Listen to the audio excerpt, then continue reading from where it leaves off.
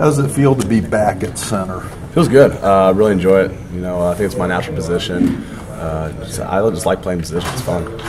And when did your thumb start feeling better? You were wearing the thing on it last year. Yeah, probably a few games after, a couple of weeks, but maybe a month or so, I started feeling better. You think that? Oh, go ahead, Eric. Go ahead.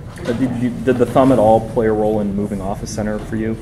I don't think so. The year before, I broke my hand, was able to snap with that. I broke my snap hand, and so I think I can really snap whenever.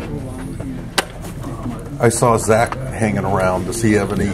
Is he giving you pointers or anything? Yeah, absolutely. And Chris Watt too, and obviously he's playing center at the next level. So obviously I'll listen to them, whatever they have to say. What are those guys doing in town?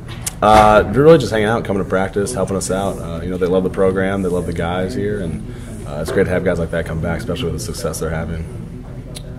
In the LSU game, you guys played so physical, and Brian Kelly was asked, is that something you want more from your line? Do you guys think you can deliver being a more physical line this year? Absolutely, and you always want to be more physical. I mean, that's the nature of the position.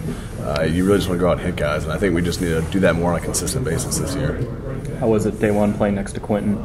It was great. I mean, he's a big dude. I mean, he can really maul people. He likes to get after it. I really enjoy it.